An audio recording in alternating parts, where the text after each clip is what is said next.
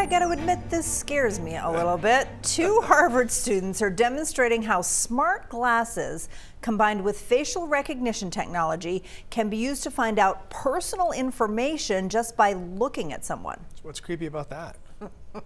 Besides everything. Several social media posts show reactions from people as two Harvard juniors demonstrate just how quickly they could learn personal information about them, like their address, their family members' names.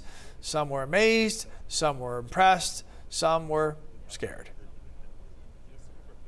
Is your address 4 Valley? Yeah. Oh my God.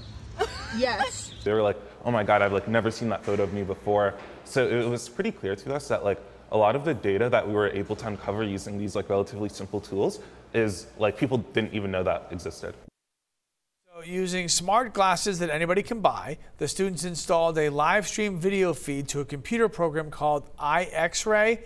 That program uses an existing reverse image search tool to connect a face with a name. With artificial intelligence, the data is compiled onto an app on the phone, and within a minute, it allows them to test it out on unsuspecting strangers. Last year, the New York Times reported tech giants Google and Facebook built tools years ago that could put a name to any face, but had chosen to hold the technology back, deciding that it was too dangerous to make widely available. However, companies continue to develop similar tools.